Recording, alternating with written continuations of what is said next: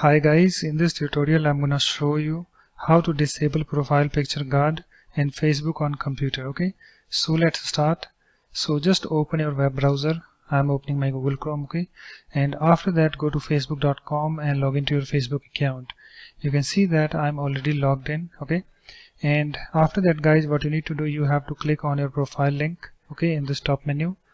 So let me click on this profile link, and you can see I have my profile page opened, and here is my profile picture. Okay, and you can see guys, my profile picture guard is enabled.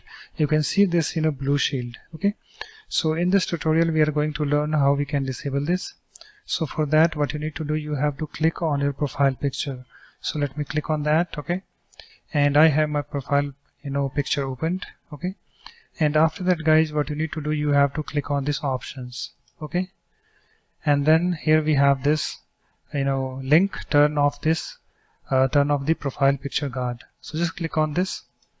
Okay, and I have this pop-up opened, turn off the profile picture guard, and here we have this little message. Let's read that.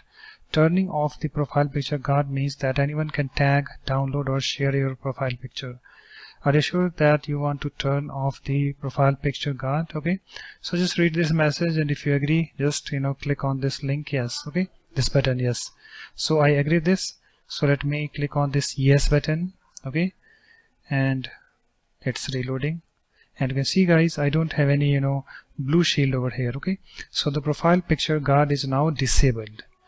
Okay, so that's it guys. Thanks for watching. In this way you can easily disable profile picture guard in Facebook on computer. So thanks, bye bye.